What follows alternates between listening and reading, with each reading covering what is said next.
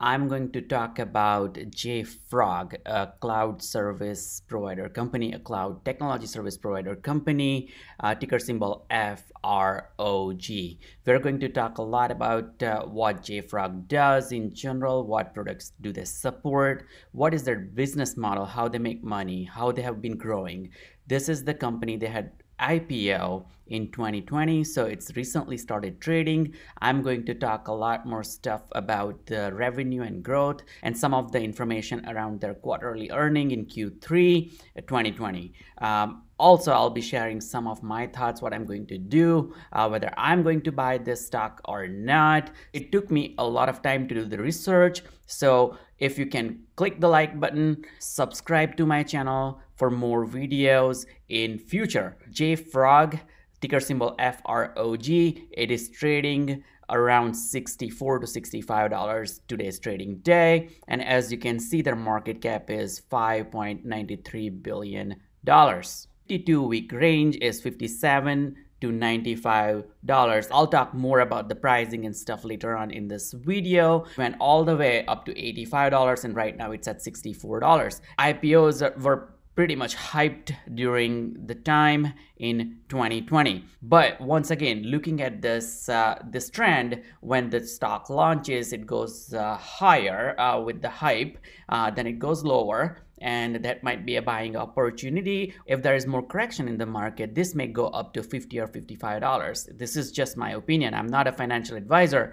and this is not a stock buying or selling advice. So do your own due diligence and research before you buy and sell this stock. I'm just sharing what I found in my research, what I'm thinking as my personal opinion. JFrog is a global standard for shipping high quality software continuously and efficiently. Now, if you think about a software or an app that is delivered to you, maybe on your device or on your phone, there are various processes, but the main two processes are to building the actual software. That's the first one, and the second one is to deliver the software to the users, to the end user, and which is a pretty complex process. I made it pretty simple to explain it to you, but it's a pretty interesting, pretty high-tech and complex process.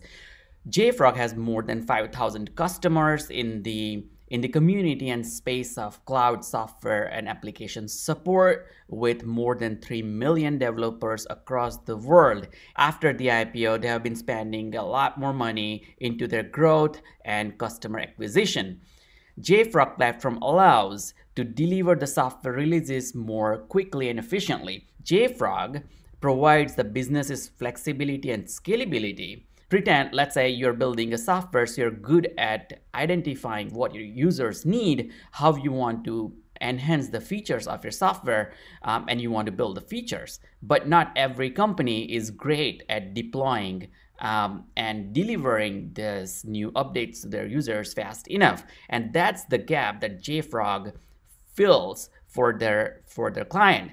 It's a highly available enterprise DevOps platform that empowers their clients with trusted and expedited software releases process. And once again, this is not a one-time thing. After you deployed the software, it is an ongoing process where you enhance your features, you add additional features, you are releasing those features and versions to your current end users, and that has to happen seamlessly and most efficiently, and more than anything, pretty quickly, to acquire more and more customers or more and more end users for your app or for your softwares. This is what JFrog does at a glance. JFrog is a unified platform for continuous software release management system. So after the software is built, there are future versions, and JFrog is the service provider that helps you release the version faster and efficiently. They have more than 5,800 customers, their businesses that they are supporting at the moment. Their revenue projection is 139 million, and their year-over-year growth in 2020 is 46%, which is pretty big. And once again, going back, their market cap is 5.93 billion. So it's not a huge market cap like $50 billion that we have seen for some of these companies. They drive need for software innovations. And what that means in terms of customer experience is it reduces time to market. As I explained, it helps them with the incremental updates, and there is no disruption for the end user in terms of user experience. This is the revenue growth. As you can see, the 2019 revenue was $74 million, and 2020 year-to-date revenue is 46% growth with $108 million. Of course, there is some projections in terms of Q4 revenue, but once again, it's a high growth, high revenue company, and their infrastructure is already, they're working on getting a lot more user acquisition in terms of big corporations, and the revenue can spike in 2021. And they have strong cash flow. Their cash flow, as you can see, went up from 5.4% to 13% from 2019 to 2020. So all in all, the company is doing pretty good, even post IPO. And this is their Q3 earning data that I researched. Please do your due diligence and check that as well on your end before you buy or sell this stock. This is not a financial advice, but what I found is in 2020, their total subscription revenue was $38 million, which is up from $27 million in September 2019. Now their total revenue as well for 9 months revenue is $108 million compared to $73 million in 2019. Their gross profit is $31 million compared to $22 million in 2019. However, they have higher operating expenses, as you can see, $37 million compared to $25 million last year in September. If they can ramp up their earning fast enough, and if they sustain their operating cost, that will make this company a lot profitable, which is precisely mentioned here. So as you can see, in 2020, the non-GAAP gross profit is $32 million compared to 2019 of $22 million, which puts them into 9 months non-GAAP gross profit to $89 million compared to $61 million in 2019. So more or less $30 million is the spike, and they're expecting to do $41.4 million in Q4. So I think if you combine all this, they are doing pretty aggressively in terms of revenue, and which is what brought them the growth of 46%. If they sustain this growth in 2021, the company is going to be pretty profitable. And as I mentioned, their market cap is right now less than $6 billion. I think there's a good potential that the market cap can go as high as $10 billion, as most of the technology companies can accomplish. So I wanted to bring it to your attention. I wanted to share a bit of a history as to what happened with this IPO. So even before JFROG stock was available to the trading, they provided a proposed range of $33 to $37 for the stock. JFrog decided to keep the price around 39 to 41, looking at how fast the IPO was filled in. But when it came to the IPO listing price, they proposed a price of $44. And after $44, the share ran up.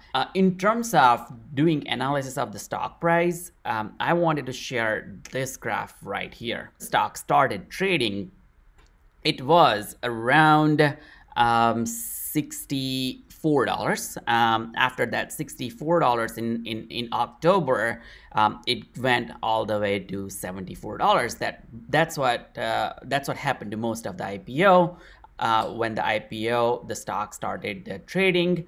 Post IPO, it went up, and that the same thing happened to JFROG as well. It went as high as $85. From $85 in November, the stock came back to $63, $64, and once again it went up to $70, and right now it's $64. But what I'm trying to mention is, if the company performs well, if they keep up with the revenue, if they keep their operational costs down, that will make them even more profitable, because they're acquiring their users and businesses faster than before with the help from the funding that they got from IPO.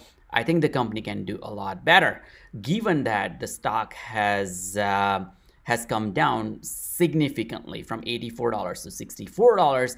Personally, I'm going to keep an eye out if I can get it around 60 or maybe 55. If you want to keep an eye out, another option is to start a very teeny tiny position into JFROG and buy it at around 62-ish or $63 and start buying little by little. If the stock goes down, they have their volume pretty sustained, as you can see.